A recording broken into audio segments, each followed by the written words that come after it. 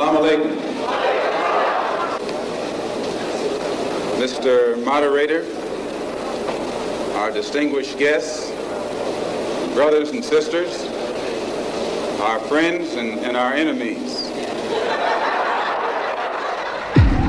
Embellishing job applications is a well-honed skill. At the stroke of a pen, 2 months as an intern becomes 4 months in a junior position. Being in charge of paper clips is demonstrating leadership. The assistant to the regional manager becomes the assistant regional manager. But no matter how commonplace this exaggeration is, few of us go full Don Draper of makeup things about who we actually are. Meet Raquel Evita Saraswati. Who? Saraswati is a Chief Equity, Inclusion, and Culture Officer at Philadelphia-based American Friends Service Committee, or the AFSC, a Quaker organization that fights globally for peace and social justice. Her qualifications for the role are impressive. Not only does Saraswati have the academic credentials and training required, but she has all the important extras. Saraswati is of Latino, South Asian, and Arab descent. The human resources consultant involved in her recruitment, Oscar Pierre Castro, describes her as, quote, a queer Muslim multi-ethnic woman, unquote. What's more, Saraswati, an activist, is a public voice for moderate Muslims used to campaign in challenging media appearances.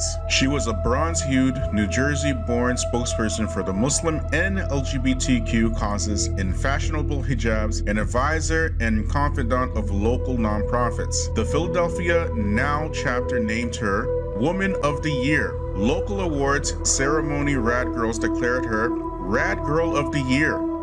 She served on the city's mayor's commission on LGBT affairs. Saraswati had also served as a commentator about Muslim extremism for conservative news outlets, including Fox News and Newsmax. She spoke about the difficulties Muslim women face in a documentary by a media company, Clarion Project, listed in 2020 as an anti-Muslim group by the Southern Poverty Law Center. The problem is the alleged Muslim progressive activist was pretending to be a person of color and has been citing her fabricated Arab Latin heritage for almost 2 decades. Members of the American Friends Service Committee raised alarms when the woman holding a leadership position within that organization misrepresented her ethnic background for years and who they fear may be working on behalf of groups seeking to undermine their organization. The 39-year-old, whose real name is Rachel Elizabeth Seidel, by the way, she most likely changed it to Raquel because it sounds more Latinized, said in a 2004 article on Boston.com about her upcoming wedding that she and her then girlfriend Ann Dow Colby had been together for 9 months. While they were confident they want to marry, they also want to take time to plan something with respects to Seidel's fake, mind you, I'm adding that in, it's not a quote, Arab and Latin traditions and the 33-year-old's Colby's Vietnamese traditions. We want to do something special, not about the hype and not about the media. Her mom, Carol Peroni, has denied her claims about her heritage, saying that the family is, and I'm quoting, white as driven snow. Her mom also says, I call her Rachel. What? I don't know why she's doing what she's doing. I'm as white as driven snow, and so is she. I'm German and British, and her father was Calabrese Italian. She's chosen to live a lie. And I find that very, very sad, her mom said. Her mother also provided photos to The Intercept of Saraswati, aka Seidel, as a child. In the photos, which her mother asked not to be published, Saraswati's complexion is significantly lighter than the bronze look in her more recent photos. Peroni, her mom, also noted that her daughter converted to Islam in high school, and at some point she seemed to have felt the need to portray herself as having a different ethnic identity. There is a history of white people posing as persons of color or claiming ethnic backgrounds that they do not have. In 2015, a national controversy erupted following the revelation that Rachel Dolezal, a white woman, had for years posed as black before becoming the president of an NAACP chapter in Spokane, Washington. Others have claimed roots they don't have. More recently, Republican George Santos of New York falsely claimed Jewish descent amongst a host of other lies. The concerns about Saraswati,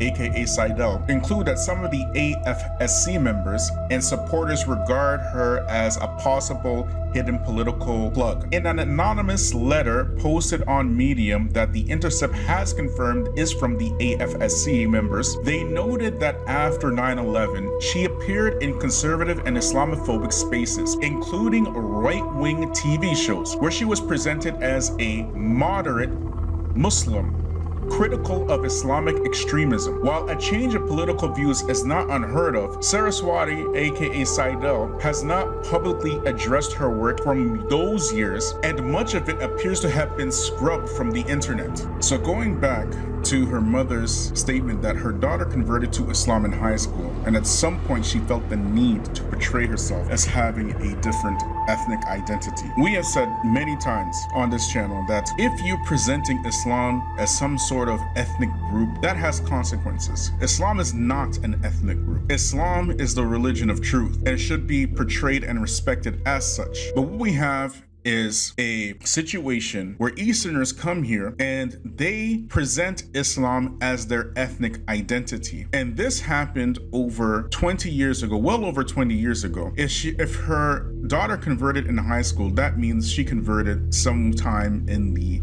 early 2000s or the late 90s. And if that's the case, then imagine the amount of people who are doing the same thing in our time, pretending to be Muslim, and then bolstering that claim with a fake ethnic identity. Doing back in the day speaks volumes, because in those days it would be near impossible to do something like this and get away with it. And quite honestly, I never really heard of this woman until I saw this article. However, with the rise of this Islamophobic rhetoric that a lot of these Muslim organizations are pushing now, it is no shock that someone like this can infiltrate the Muslim ranks, come in as a queer ethnic Muslim, and quickly become a spokesperson for equality and diversity. Why? Because Muslims are the ones who are pushing the Islamophobia rhetoric, trying to get bones and biscuits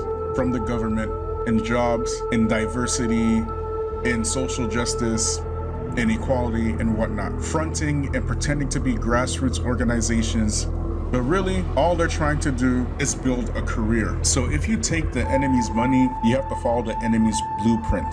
There's an old saying, whoever pays the piper names the tune. And so what you haven't noticed is that with all of this talk of Islamophobia, what you're actually doing is censoring Muslims from being able to speak out against stuff like this in any coherent fashion, because these enemies will just bulk you in with every other so-called marginalized group. And in the Quran and Sunnah, we already have a blueprint in how to deal with people hating Islam. It has nothing to do with going and begging the enemy to give us rights. That is just ludicrous. And when you start doing this Islamophobia stuff, something that up until today, I have never even seen a definition of what Islamophobia is. These are the consequences. Now you have this progressive Muslim pretending to be South Asian Arab lady on right-wing platforms, speaking as a moderate Muslim.